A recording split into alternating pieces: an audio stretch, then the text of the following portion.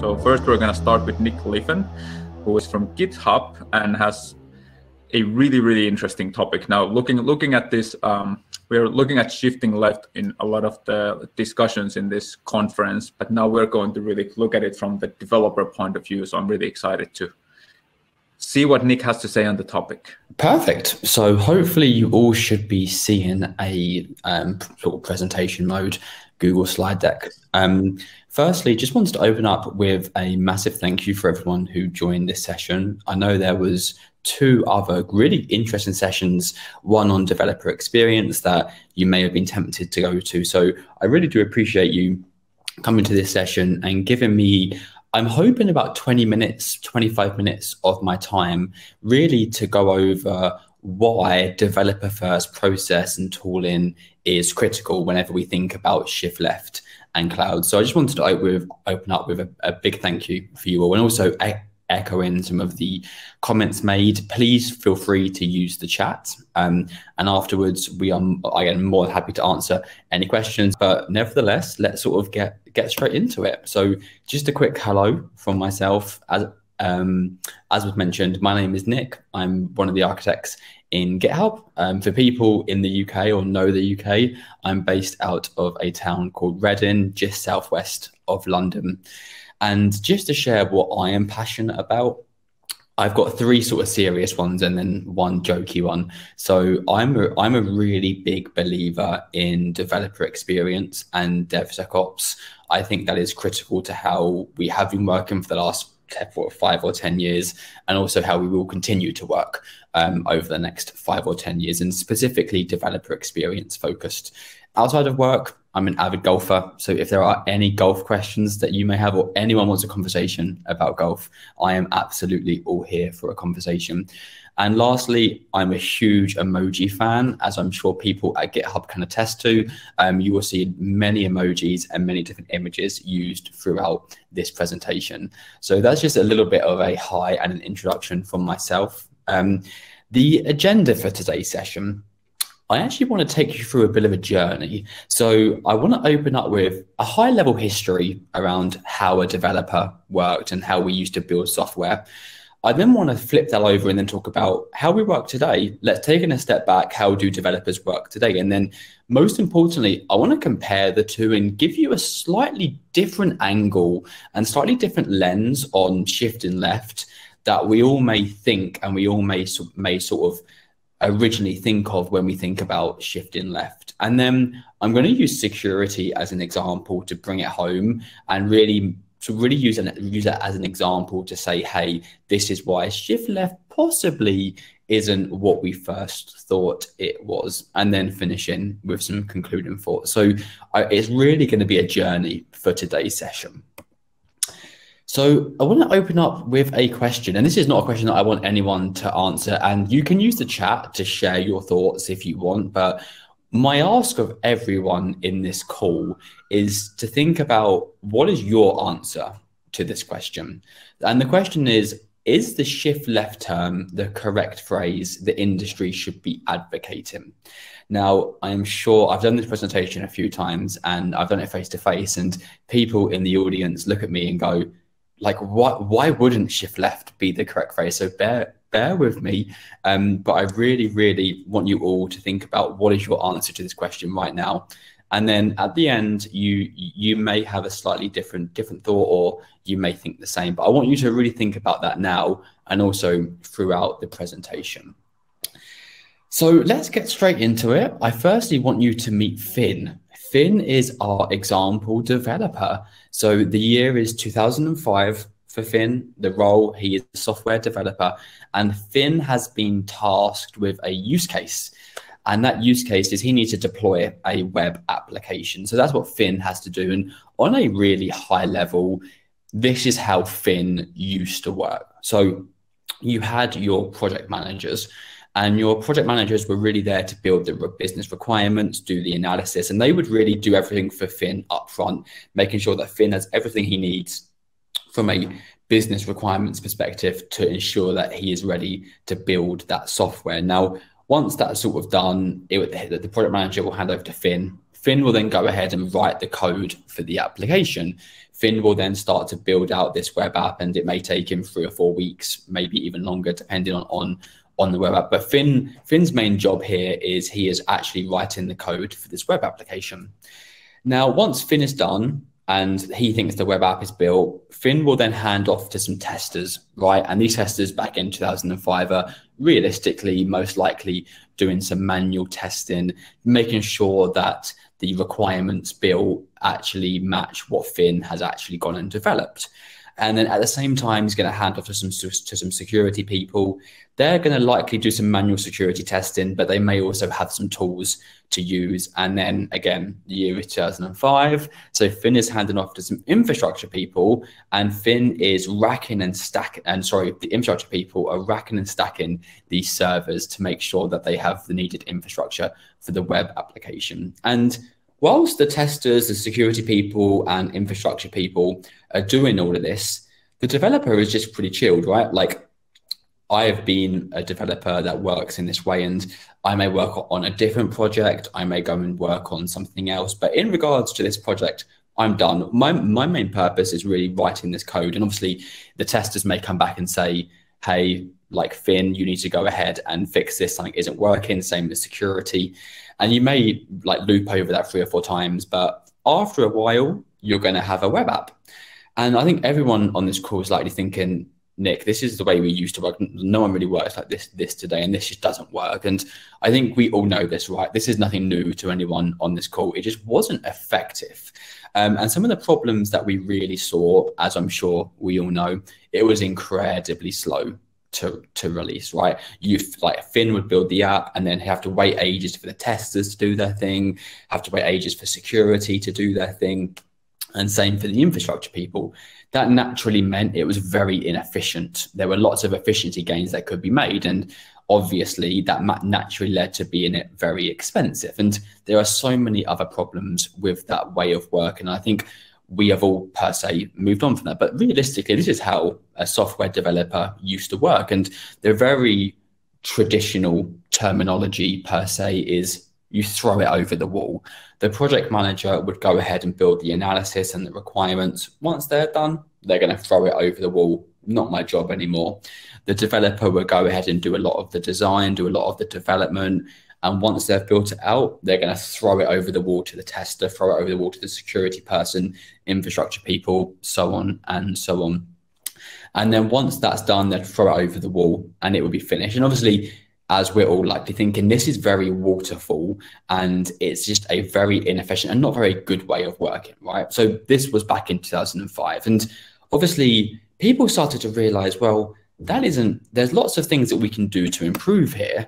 And this is where the shift left terminology really comes into its own. And like the industry started to realize, well, it's actually going to be a lot more efficient and a lot more cheaper if we go ahead and start shifting a lot of this work left. Like as the developer writes the code, it would be great if he or she can then go ahead and test their code and make sure there's no security problems. Like if they can find all of any problems or issues like earlier, it's going to be a lot cheaper, right? And that's where this diagram on the left really sort of has become a buzzword bingo, is lots of companies started to think about shifting left. And over the last transparently 10 years, and a lot of companies are still doing it today, right? A lot of these companies have tried to shift a lot of their stuff left. And for the people that maybe aren't aware of what shift left is, like I see many developers having very passionate and many DevOps engineers having very passionate interpretations of shift left. And my fundamental belief is there is no sort of right or wrong way to approach shift left. Like the underlying fundamentals and behaviors and principles of shift left are the same. They are really focused on you finding bugs, issues, problems in your software earlier in the life cycle to naturally make it cheaper and more efficient. And that's really what we all have been doing for quite some time now. Hi, we are Eficode and we organize the DevOps Conference. What developers really want is to see their software live. CI/CD minimizes the time from idea to software delivery. We would love to speak with you to learn how we could help you to remove the pain and uncertainty from your software development lifecycle. You can find us at eficode.com. The links are in the description. And have a great time with the DevOps Conference talks. But when we take a step back, like what actually happened when we started to shift left, right? So obviously traditionally the testers would go ahead and write a lot of the tests. And nowadays what you see is testers have sort of shifted their work over to a developer. And I'm sure we have a lot of developers on the call today. And as a developer writes the code, you now see the developer writing the tests. And the reason being, right, we've shifted this left. Developers now have tools, developers now have information to be able to go ahead and write these unit tests, regression tests at the same time that they write the code. And it makes sense, right? The tester would go, well, you actually wrote this function, you wrote this code, so you know a lot better than me. Like, let's like it's going to save a lot of time, like of me getting up to speed if you just go ahead and write the test. And the developer, so Finn in this case, would be like, yeah, like, sure, that makes so much sense. I'll write the code, and I'm also going to go ahead and write the tests.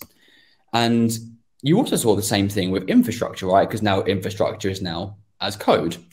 The infrastructure people would be like, well, obviously we're now moving everything to AWS, Azure, Google, so on and so on and so on. And everything we do is infrastructure as code.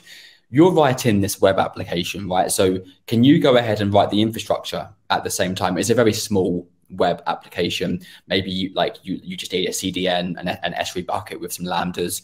Can you go ahead and write out all of that infrastructure at the same time? It's going to be a lot quicker. We don't really know how your app works.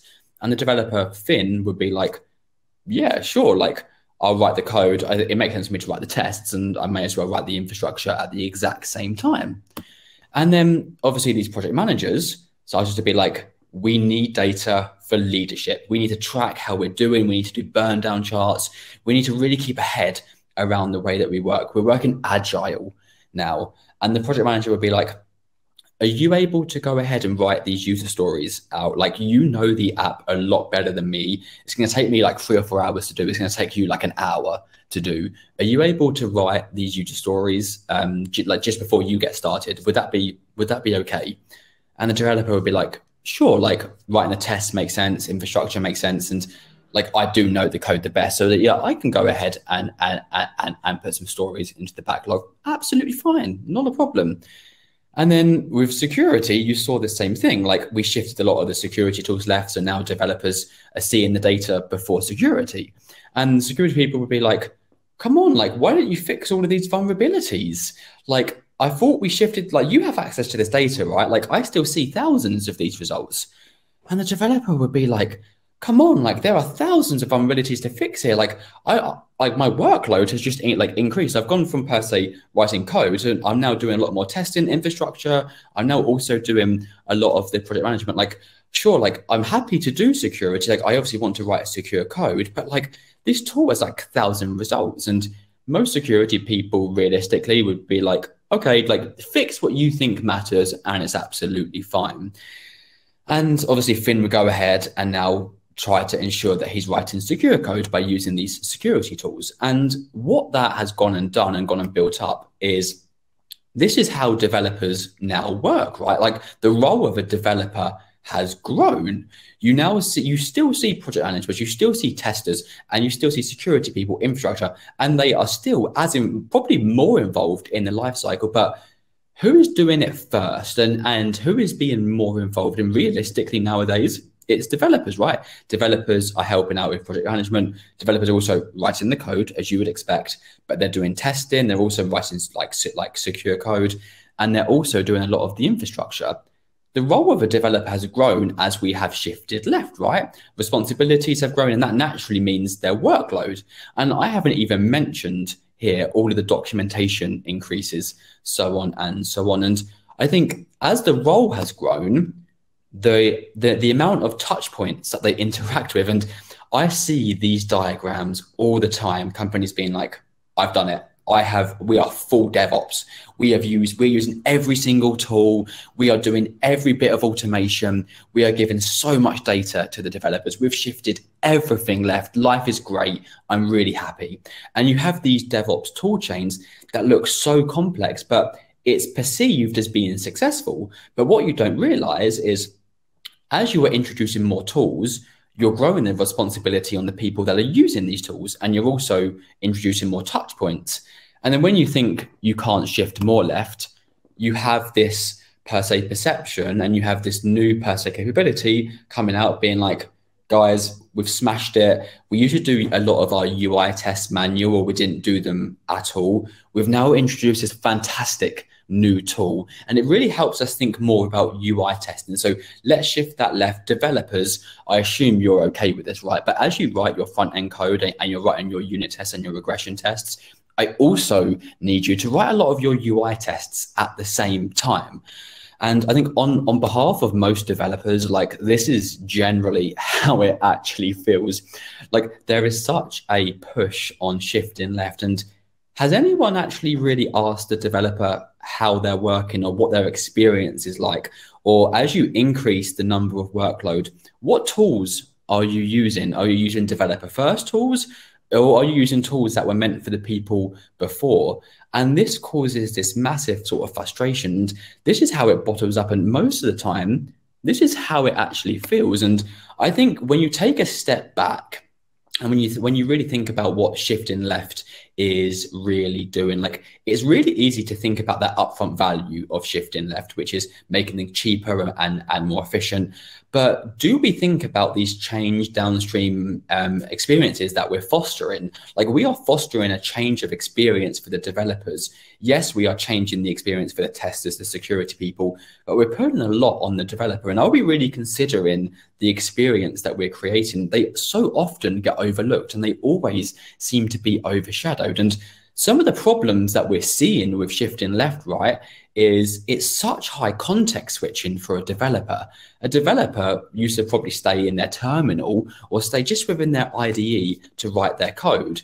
Nowadays, you ask a developer to go to their IDE, you ask them to go to their source code management tool, their testing tool, their security tool. You're now asking them to go between 5 and 6 different places, which means it's such high context switching, so a developer lacks productivity. And when we think about the problems we were trying to solve with shifting left, one of them was efficiency, right?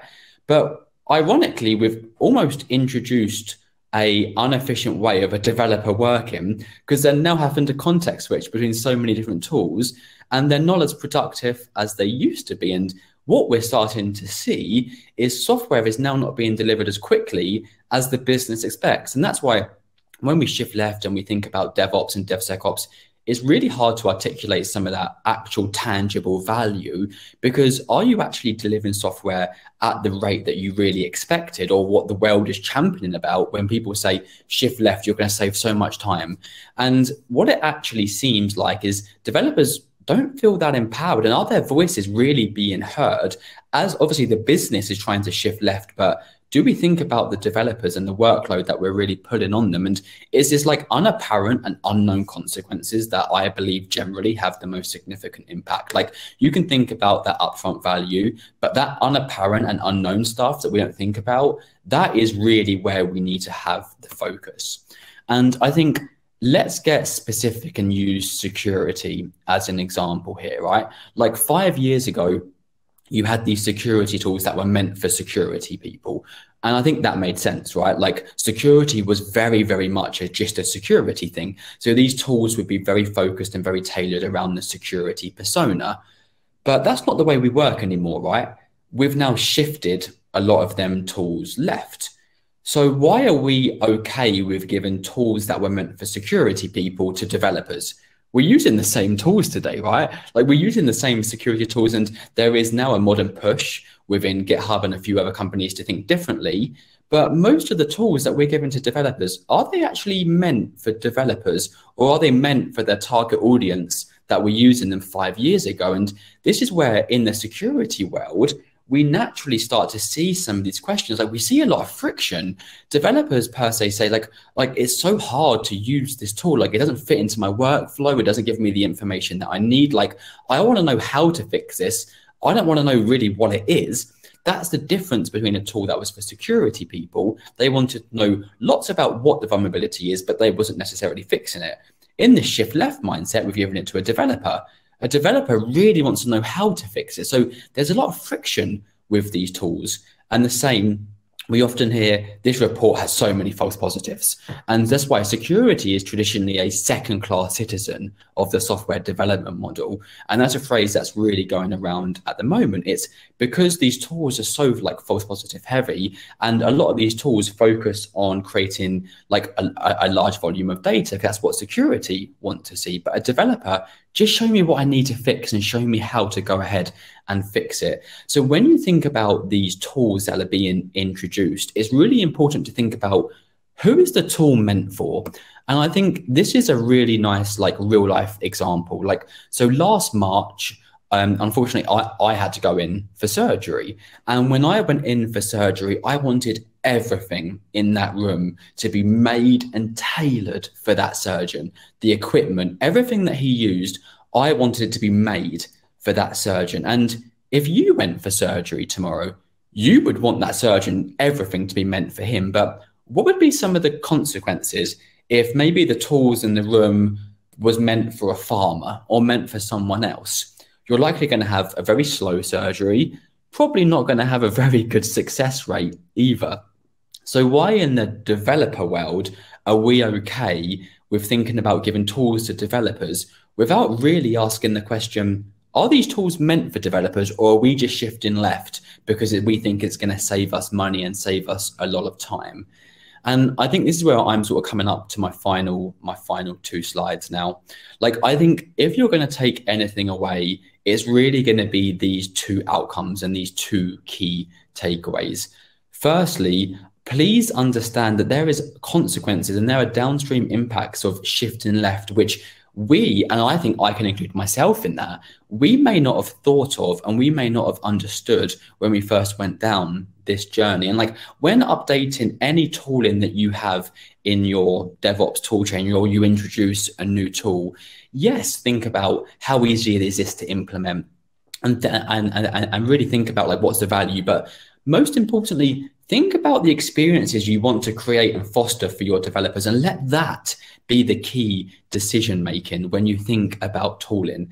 And secondly, like regarding that developer tooling, whether you use GitHub or any other company out there, if they say to you, we will help you shift left, or we will help you automate, or we will help write things more as code, like always ask the question, so what do you do to focus on developer experience? Like, would you consider yourself to really be a developer first tool and a developer first company? Because these are the questions that are starting to matter, and the industry is starting to get a lot smarter and more aware in this space. And we are seeing more customers challenge companies around being developer first and fostering and creating developer experiences.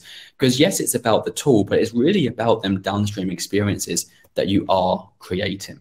And I think to conclude, I think I obviously asked you all a question. Is the shift left term the correct phrase the industry should be advocating right at the start of this presentation? Here is my answer to that question. Like, I generally believe like all of the principles and behaviors behind shift left, they remain solid and foundational, but it's not enough. Developer experience and developer first are almost like as important, like transparently, if not more, than the whole shift left functionality. So when you do think about these tooling and you think about things that impact developers, really think about this is the experiences that I want to create for my developers, and let's go ahead and judge a tool or a process by that characteristic. So my answer to everyone in this call, and it's something for you to all think about and take away, is what's your answer to this question? Thank you ever so much for giving me the time to go through that presentation. And that was everything my side. So thank you ever so much. Thank you, Nick. That was very good. Very, very thought-provoking, let's say. Yeah, absolutely. Yeah, that was very good insights, and there's a lot of discussion going on. And I'm being selfish, and I'm gonna ask my own question because you provoked my thought as well. But if we're thinking about shift left, wouldn't it kind of also change, because we have the developer in the beginning, but we're basically doing more of a prepare work. So we need to have the tooling and the processes supporting each other, right? We can't have one without another. Agreed. Yep. So if we want to actually, because I wrote down reality versus theory, because in theory, of course, we're going to prepare well, and we're handing out some nice, thing to create for the developer, and they're doing exactly as they did before with unit testing and all that. But are we actually in the point where we are trying to shift left, but we are not really bringing the processes with us, and we're putting the pressure on the developer? Yeah, I think that's like 100%. Like, it's very easy to think about a tool, and this tool is saying it's going to save us all this time, and it will help us shift left. But you don't actually think about what processes do we want to change alongside that tool, and that's why processes they underpin and they underlie a lot of the reason why you pick a tool. So I completely agree. Like, a tool is a tool. But you really want to think about what's the processes and what's the experiences that we want to create. And when you think about security, like nowadays, we more think about we want to create an experience for developers where security is accurate and it gives them information about how to fix the vulnerability versus what the vulnerability is. So yes, I think absolutely it's that change in foundation that then is able to help influence that upstream tool decision. I would also add that basically providing the organizational, or rather, let's put it this way, the support from the organization for the tooling also needs to be there. And by that, I mean that you should be using some sort of templated approaches so that when the developer gets the responsibility of, let's say, the infrastructure as code or security scanning or stuff, when you actually have correct templating, you can simply inherit kind of all of the pipelines that maybe other teams are using as well to sort of get a jump start on the things that you need to achieve. Yeah, no, absolutely. And I think everyone has, and this, I love the chat, right? Everyone has their own interpretation and their own thought about this. And that's why I love doing this talk, because everyone does have, well, this is my thought on this, and generally there's no right and there's no wrong way of really thinking about this. I think the main purpose and why I love doing this talk is it provokes another angle, and it really provides. I knew that, but I didn't know that, and I think that's the really interesting piece. So I really hope people go away from this session, if not anything, just having that little thought in the back of their mind whenever they see this DevOps tool chain. It's more than that, and I think that's really important. But yeah, I think completely agree with your point. And I would actually add to that I also, it would be interesting to hear, because we have different roles, right? Who is seeing shift left? What does it mean, the different roles? If we're talking about C-level, we talk about middle management, or whatever, implementation and test, whatever. Shift left, actually, what they take from this is going to be very different. And that's actually something that I feel like if we do get a company that is getting these roles together to actually discuss, it might actually bring some visibility and some, bringing some misunderstandings within the company. Yeah, and I think you're seeing more. I think you are seeing more and more focus on DevX, right? I think even at conferences, right?